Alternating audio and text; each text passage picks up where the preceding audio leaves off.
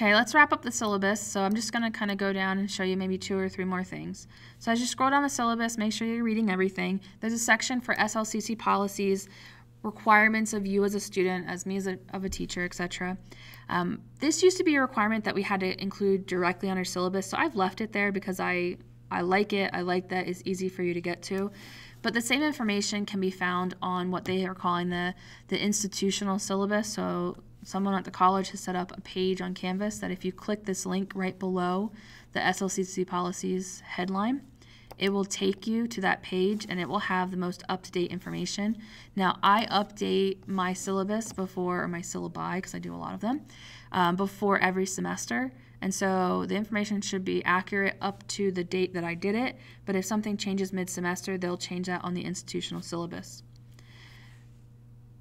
If we keep going down, I've included some important dates that you should be aware of. Most importantly, I would say the last date to add and drop and withdraw a class from a class. Sometimes you sign up for an online class and you realize that it's just not for you. I will not be offended if you want to switch into an on-campus section. I'll even help you if you're like, hey, I'm not going to do well in this, I want to take it on campus. Just email me and I'll help find you a seat in an on-campus class. But you do need to know that if you want to drop a class, it's different from withdrawing from a class. If you drop a class, it's as if it is as if it never happened. So if you drop a class, it's not going to be on your transcript. No one's going to know.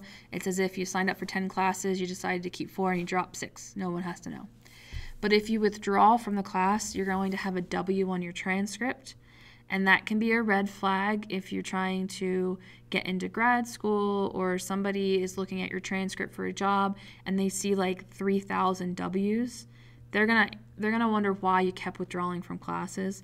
And so you should really consider whether or not you want to withdraw, and if you think you're going to withdraw, be proactive and drop the class before it's time to withdraw. So the last day to drop a class, which means you get 100% of your tuition back, will be January 28th, which is actually a very generous date. I've taught at other colleges in New Jersey, and you didn't have more than like 3 days before they started keeping your tuition and making it a withdrawal instead of a drop.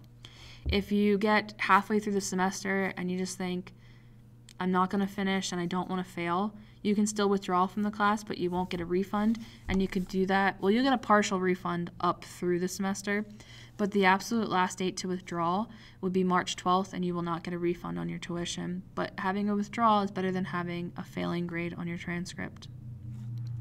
Some other key things that you need to know: there's no class on January 21st or February 18th. They are Martin Luther King Jr. Day and President's Day.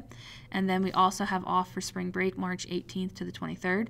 I'm a firm believer that students are not required to complete coursework when the college is closed, and so every week when I send out your weekly announcement that tells you what you should be working on, I will tell you this week is Martin Luther King Jr.'s birthday on Monday, so take the holiday, it's your day. I've budgeted Tuesday through Saturday for your coursework, and that's when I recommend doing it. I won't assign you anything over spring break, etc. Okay, the Visual Art and Design department also has a few policies about prerequisites, auditing, and testing out. Make sure you read that. I've included a list of all of the certificates and degrees that you can get in the art department if you're interested. Click on them, it will take you to the catalog and you can find out more information. What's important about this section is I want you to know that if you are an art student, no matter what you're studying, there's a full-time faculty that's responsible for your area, and you can ask them any questions that you may have. So you can go to an advisor for help with registering for classes. If you need to know specific information, like really detailed information about your multimedia program that you're registered for, you would contact Neil Ryland. If you're interested in web design, you'll contact Andrew Wilson. Most students who take this class are registered in graphic design or graphic communications, or the new graphic design and communications. We've merged the two. Graphic communications is the production side of graphic design. Art 1280 is a graphic communications class.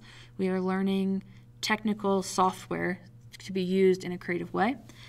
So what we've done is we've merged graphic design and graphic communications, and we're calling it graphic design and communications so that everybody who wants to study kind of graphic design and production, we can all work together. If you're studying any of that, you would talk to Carrie Gonzalez. And as a side note, since I'm someone who teaches the Art 1280 class, I teach graphic communications. So if you have any questions about graphic communications, I can also help you with that.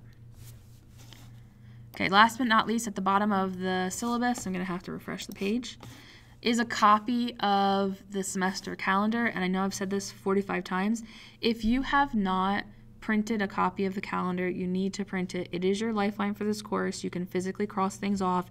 If you have a printout, you will never not know what you should be working on each day of the semester.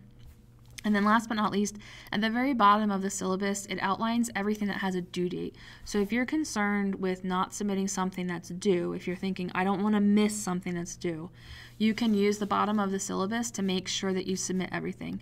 And so I've listed that activities 1, 2, 3, and 4 are due by Wednesday, I think, of the first week of the semester, and then lesson 1 is due by Saturday, but I've actually put the whole date in as Saturday so that anybody who adds a class late won't get notifications that they have late work. And so you can see that you have to get all that work submitted by January 12th. And then you can see that lesson 2 is going to be due by January 16th, lesson 3 is by the 19th, etc. I would caution you, though, this only lists things that are due. So if you need to complete the lesson 3 lecture before you complete the lesson 3 skills practice, and you try to just use this list, you're going to miss out on tons of really good stuff that's going to help you learn the material. Every semester, I get an email from a student that says, I'm working on lesson 8, and it's asking us to do X, Y, and Z, and we didn't even learn that. And I'm like, what are you talking about? Everything's covered in the lesson 8 lecture. That's a really long lecture. I think it's like 70 minutes long. And they send me the link to the demo videos that are included on the lesson 8 skills practice. And then I realized the entire semester up to that point, they weren't watching any of the lectures. They were just watching the demos and getting frustrated when they didn't know the answers to the knowledge test questions. So don't be that student. Make sure that you recognize that these are only things with due dates and that you should be navigating our class by always going to the Home tab and then clicking Modules to get started on whatever you have to work on that week.